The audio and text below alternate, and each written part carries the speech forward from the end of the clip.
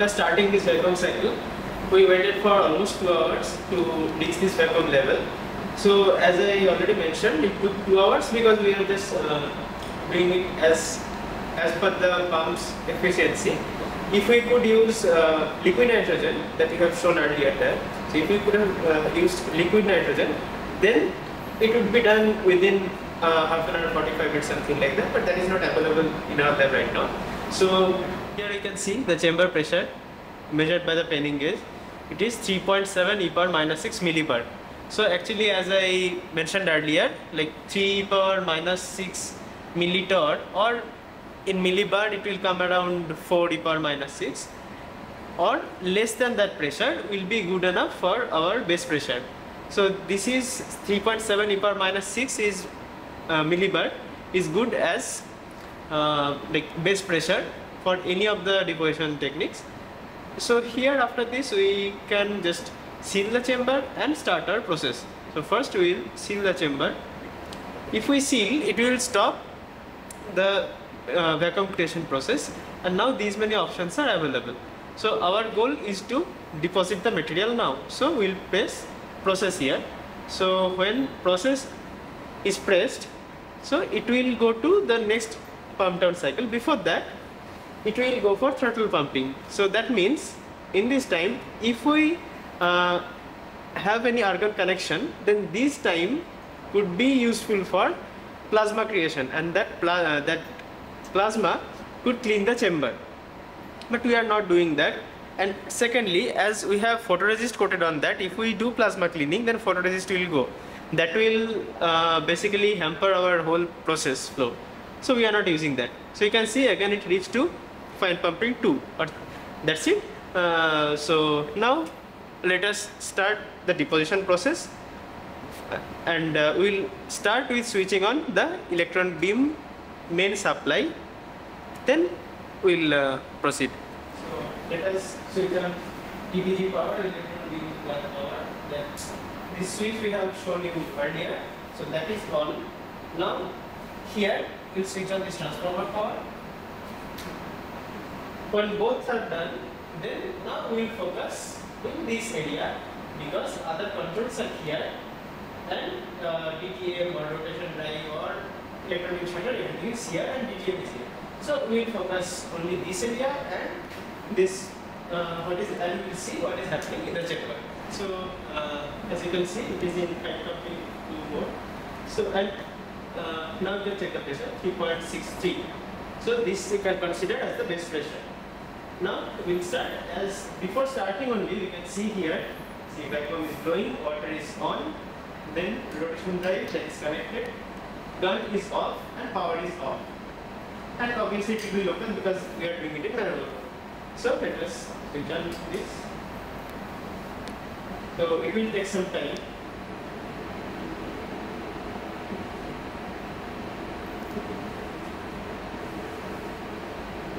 So this will switch on the output from the transformer. So after that, if we switch on gun, it will, we can see how much constant voltage is delivered. See here, as we have told earlier, here you can see 5 kV constant supply, and here we will change this filament power to get the electron beam. And now you can see here that power is also on and gun is also on. This is what you can see.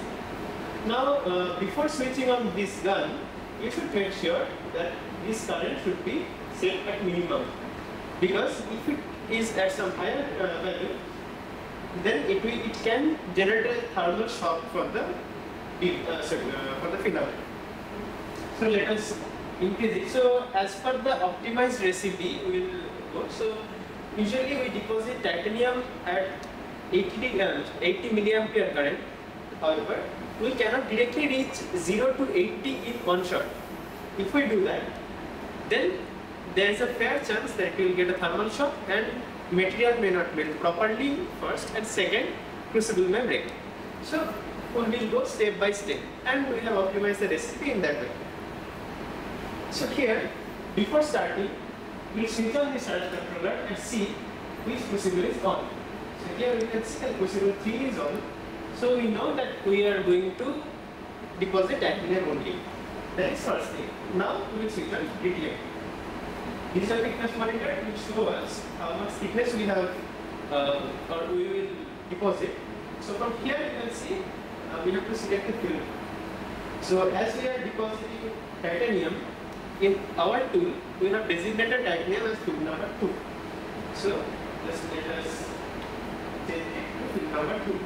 So now when deposition will be going on,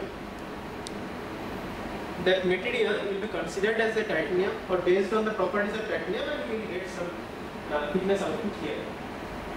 As we bring your switcher, so you can understand that these values are not actually valid. So before starting, we will basically restart before taking on the actual value. So here, first we will, as per our recipe, we will follow. Whenever you handle any tool or whenever you increase current, just make sure that you will do it really slow. Otherwise, there is a chance of thermal shock. Even when I am increasing the current level, I am trying to be as slow as possible.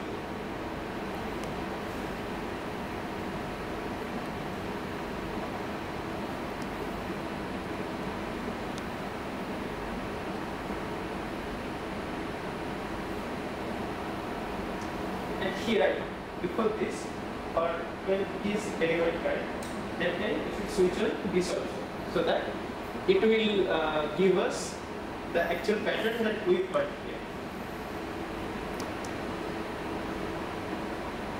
It will be adjusted, the amplitude could be adjusted as per the requirement.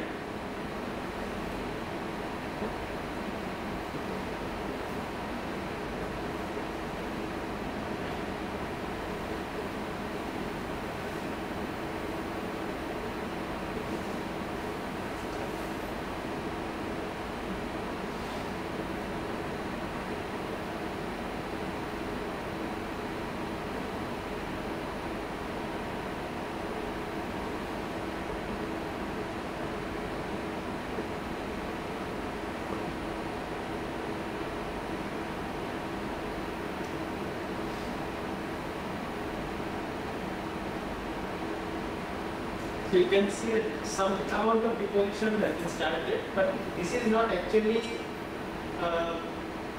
we can see through the viewport that it is not, when we will show through the viewport, now we know that it is not the actual deposition rate as well, and we can see the material is not getting properly.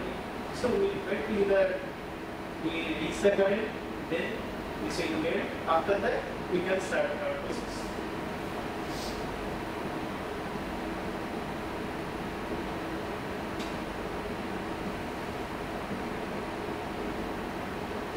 So here, before we remove the shutter, we will just start this rotation drive so that it will evaporate in rotation mode, and in rotation mode, the uniformity, like expected uniformity, will be better than the stationary mode. So as we are doing it for a sample, and as we are targeting to get some proper devices, so we will do it in rotation mode only.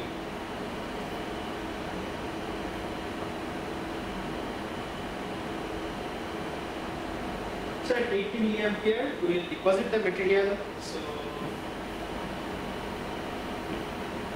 as of now, from here we can see that it is happening. So we can just see through the viewport now. So as we open the viewport, you can see that is our crucible. It is kind of hot first of all, and the shutter is also there. So as per our recipe, we waited for the actual time required. So we will just open the shutter. See, the shutter has moved from there. So now material will be deposited on the wafer. So we'll wait till it reaches some thickness that is our expected thickness. After that, we will close the shutter. Till that time, it will be deposited. And we are not supposed to open this for long time, because then it can deposit on the glass of this viewport. So that's why we just close it for the time being. So as you can see, it reached whatever we wanted, 0.3. So first, as a first step, we will close the shutter. So as you close the shutter, so no other material will go and deposit on that, making sure of that. Then we will start decreasing the current again slowly.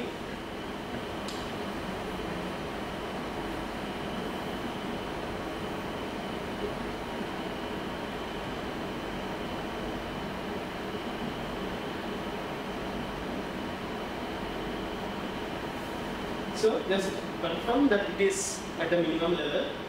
Then these values will change. So that at that moment, whatever value you will get, that you should consider here. So I just keep it for you.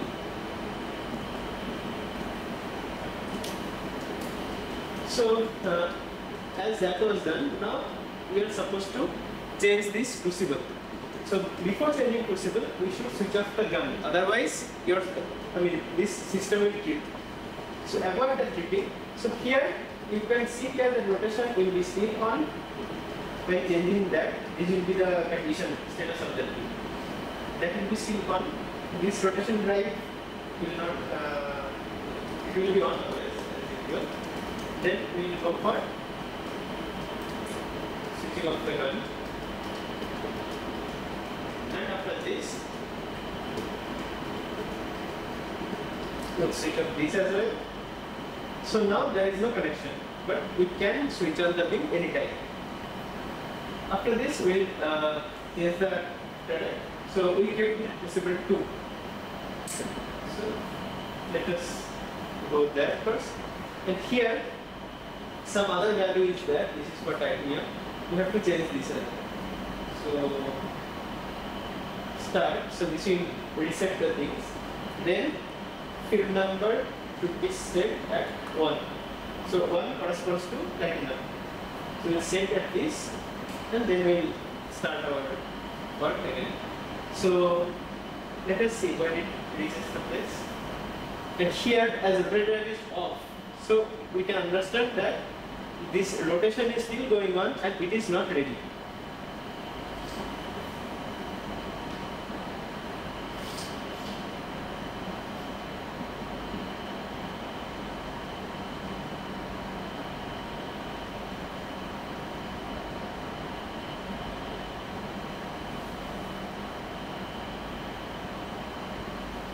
See here, rotation drive is on, and here you can check 2 is glowing. So it reached 2.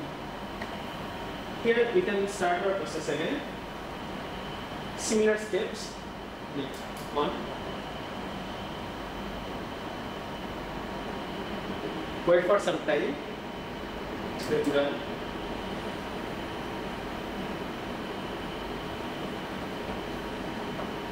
But here, platinum deposition will take much higher current than titanium. It can take up to 200 milliampere. So till the time we reach 200 milliampere, as here current level is higher, we have to encounter many more steps, or we should introduce more number of steps so that thermal shock will be minimized. So let us see, we go for that. This is ready, so all these are going. So we are good to go. Now here, we will just reduce it to the level that is designated for titanium. So this will be something different for your tool whenever you need to deposit. Okay, as we are all set to go, we start with the minimum amount of current required.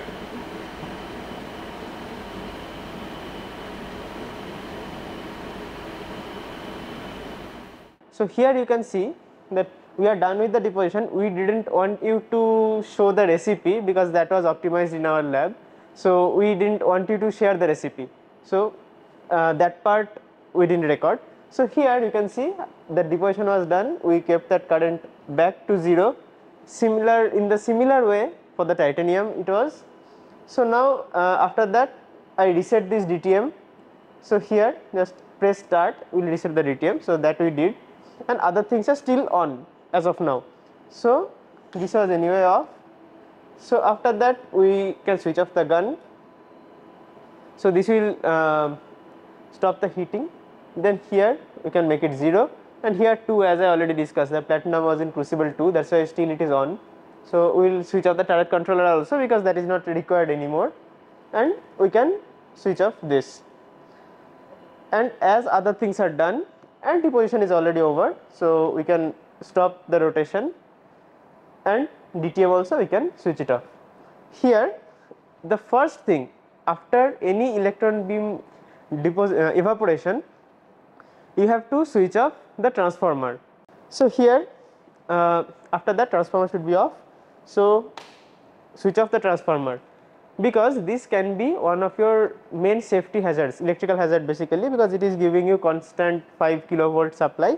So after this, the supply for electron beam gun should be off. So we will switch off that EBG power, but we will keep that actual system on, because we have to do some other things. We have to take that chuck out, so it is deposited already. So for that, still fine pumping is going on, so it is in process mode. We will seal it. So after sealing the chamber, all these options are available.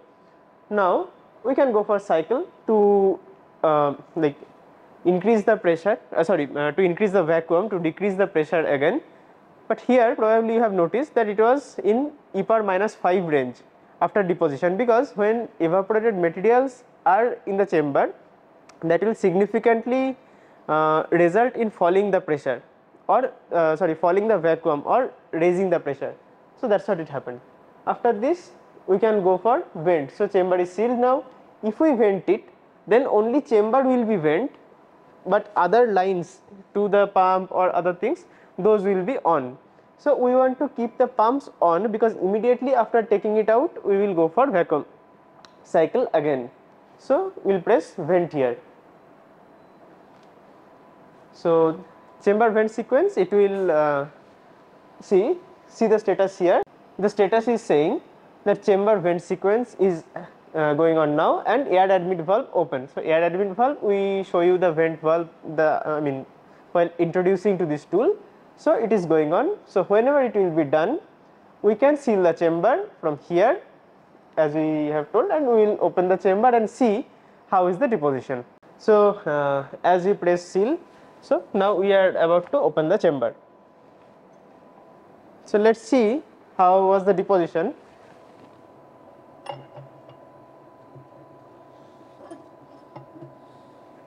The same way we loaded the chuck, we took it out, took that out. So here if we see, so last when we have shown, this part was kind of clean. So after deposition you can see the material got deposited on this as well as on the chuck. So wafer got the deposition and this. So here what is the structure as of now? So on silicon wafer as a support, on top of it there is polyimide, on top of it photoresist layer is there, that was patterned by lithography. So on top of it we have now deposition of titanium and platinum. This is the structure. And so after each and every deposition, as our chuck will be like this, so we have to clean it. So before that, first thing is we will remove this wafer and save it for the further processes. So here again we kept it on our solvent bench, so we have to take it out. So before taking it out, just one thing you should keep in mind, that this polyimide layer is very susceptible to come out with the things, so be careful. We will just take the tapes out, and as we know that back sides were attached directly, so it should not be any problem.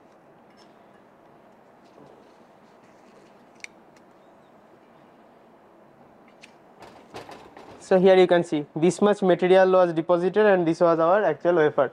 This was the condition before deposition, however this became like this. So now we will remove the tapes and keep this wafer ready for next process. So do it bit carefully. If you are practiced enough, then good, otherwise do it carefully. So here we are keeping it in it here.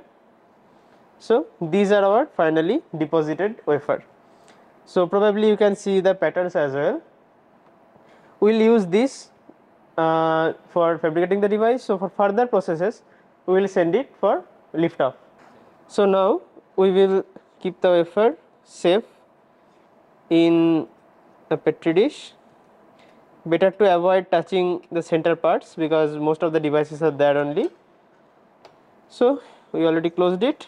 We will keep this in desiccator again. This part is done. So our next thing is we have to clean this chuck, that we will do offline anyway. So we saved the wafer for our next processes. We kept in desiccator. So our next process will be lift off, where we will remove the unwanted part of the deposition and get the pattern. We will come back with lift off process in the next module. Till then, take care. Thank you.